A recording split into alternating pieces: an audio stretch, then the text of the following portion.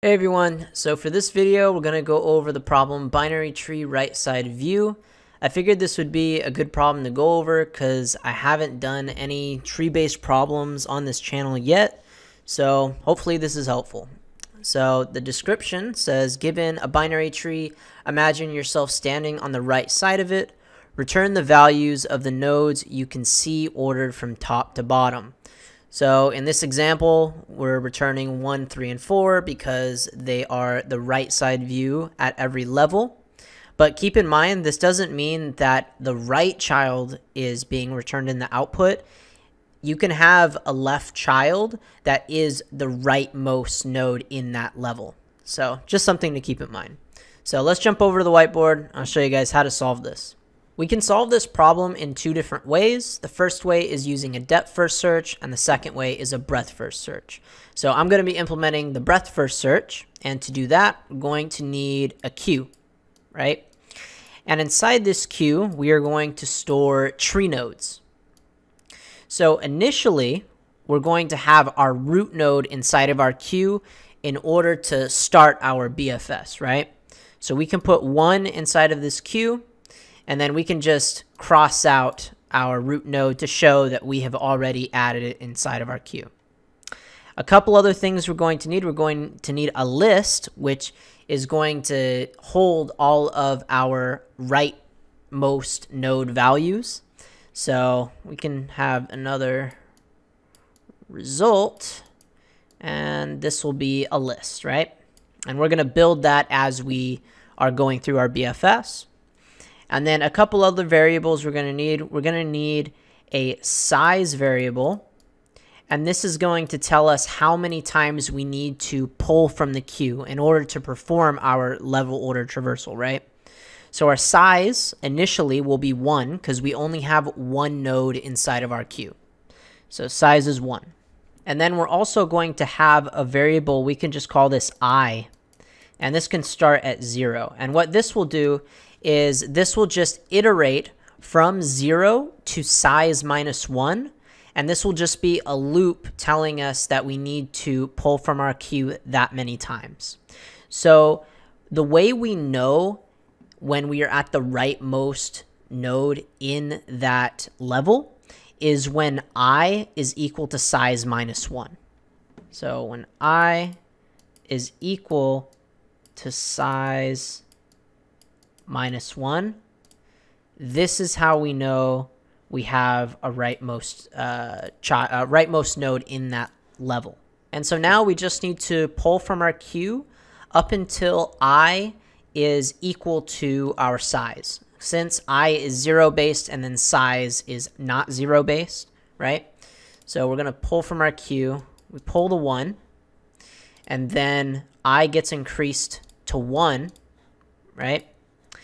But since the number that we pulled off, I was 0 before, and when I was equal to size minus 1, that means we need to add that number into our result. So 1 gets added, right? And then we need to add the children of this node that we just pulled into the queue. So 2 will get added into our queue, and then 3, right? And then we just perform the same logic. So our new size is now 2. We have 2 nodes inside of our queue, and I goes back down to 0. And so we're going to iterate up until size minus 1, right? So we're going to pull from our queue,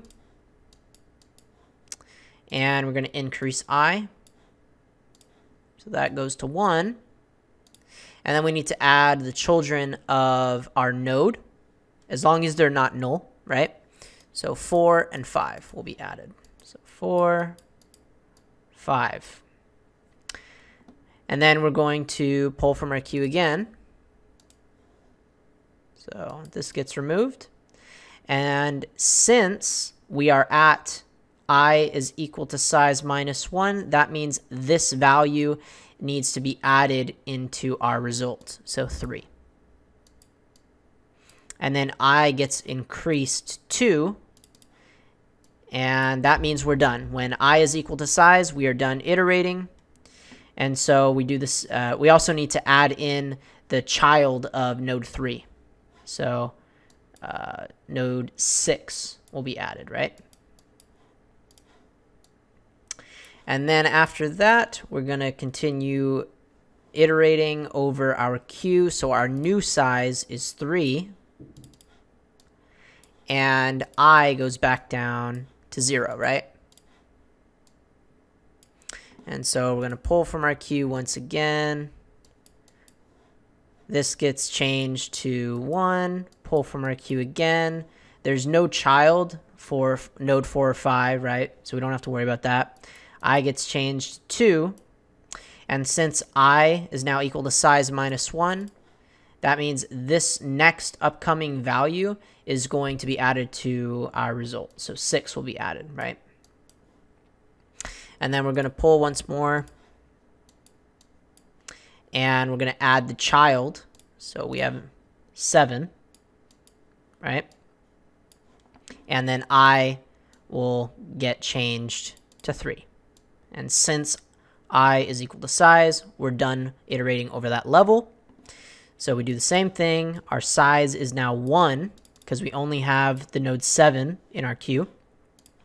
I get set back down to 0. Since I is equal to size minus 1, node 7 gets added into our result. We pop from our queue, right? This gets changed to 1. And that's it. We're done. So our final result would be 1367. So hopefully that was a useful example to understand the algorithm. So let's actually implement it in the code now. All right, so we need to return a list of integers, right? And we're given a tree node root. So let's initialize our result list. And we should also just handle the edge case that if the root is null, right? So if our root is null, then we can just return an empty result list. And so for a BFS, we need a queue, right? So let's initialize that. It's going to be a queue of tree nodes. And to start our BFS, we need to add our root inside the queue. We know it's not null at this point, so we can just say queue.add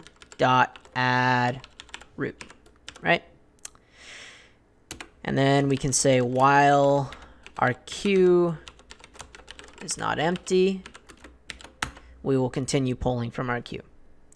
So now we need to initialize that size variable that we talked about. So we can say int size is equal to whatever the queue size is at this point, and then we're going to loop up to that size and pull. So we can say for int I starts at 0, right?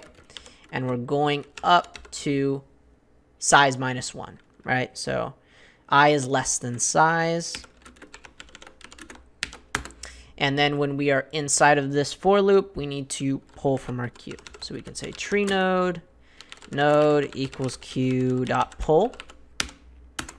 And so now we need to do that check that we talked about. When I is equal to size minus 1, that means that we are at the rightmost node in that level. So we could say if I is equal to size minus 1, then we can say result.add node.val.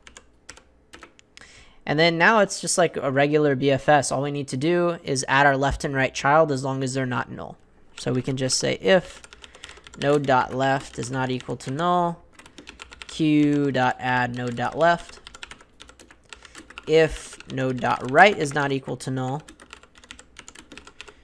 queue.add node.right. And finally, when we come out of this while loop, all we need to do is say return our result. So that's actually it for implementing the BFS. So let's just make sure that this runs. And there we go. Cool. So next, let's jump into the time and space complexity of our BFS solution. The time complexity is going to be big O of n, where n is the number of nodes that we have in our tree. Since we're performing a BFS, we have to touch every node a single time. And then our space complexity is also going to be big O of n, but n in this case comes from the largest level that we have in our queue. So that is it for this problem. Hopefully this was helpful for you guys. Let me know if there's any other types of problems you want me to solve. I'm really open to doing any one of them. So yeah, peace.